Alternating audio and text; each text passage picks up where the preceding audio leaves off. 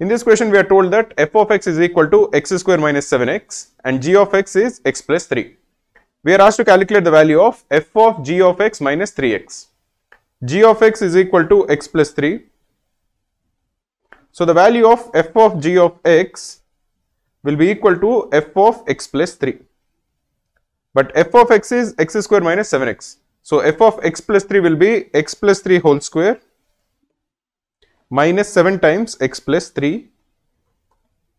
This is the value of f of g of x. What is f of g of x minus 3x? This will be x plus 3 whole square minus 7 times x plus 3 minus 3x.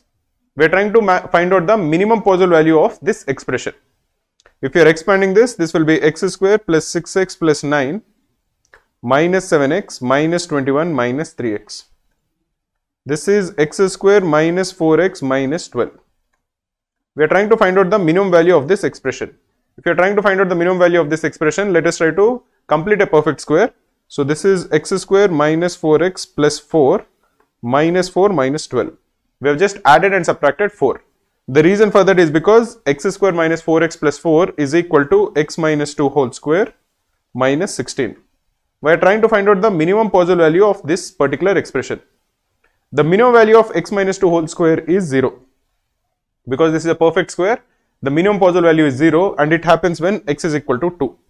So the minimum possible value of the given expression will be minus 16. And this happens when x is equal to 2. If you want to take free full-length mocks that actually match the CAT level, just go to Google and search Cracku CAT free mocks.